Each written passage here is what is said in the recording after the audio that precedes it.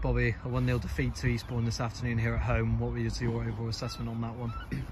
Another frustrating day because we lost the game. I can't come out here again and say how brilliant we've been again because, you know, we've lost the game. So as a group we have to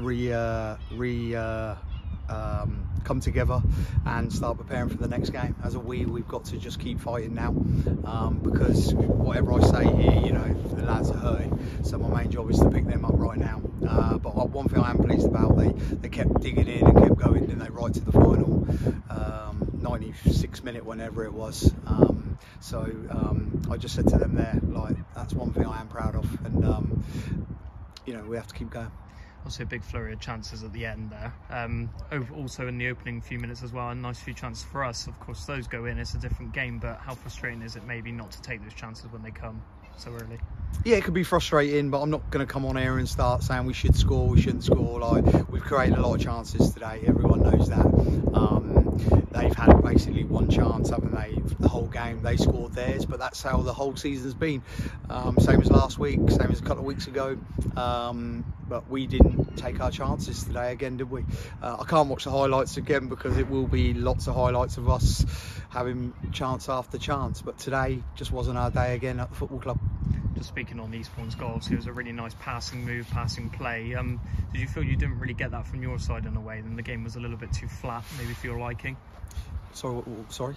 In terms of the fact that the passing and maybe some of the balls that were being astray out on this right hand side, maybe the balls down the line that were given away a bit too easily, maybe we've given it a bit too easily. Is that what it needs to be? Yeah, listen, you can always keep the ball better, can't you? But keeping the ball better like they did, look at the first phase, we had the ball, we're attacking them, we give it away in midfield, and then the pitch is open. They've done 3 passes and scored a good goal. You have to credit them for their good goal.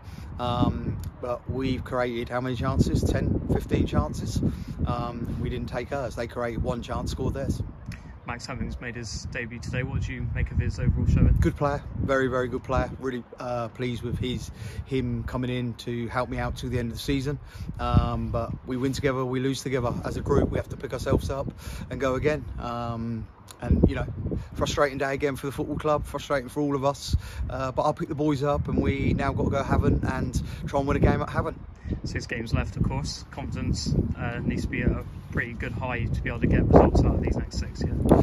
Well, my main priority is the boys keep working for the football club. My main priority is you don't down tools, and you keep creating chances, and you keep having a go.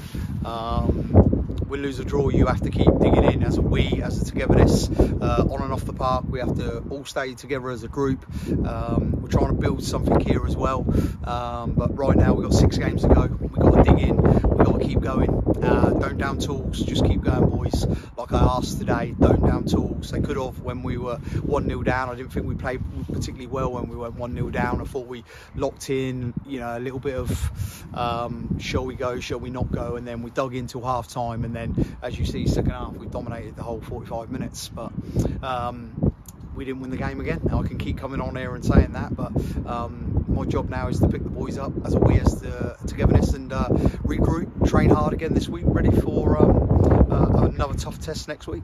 Bobby, unlucky today. Thank you, cheers.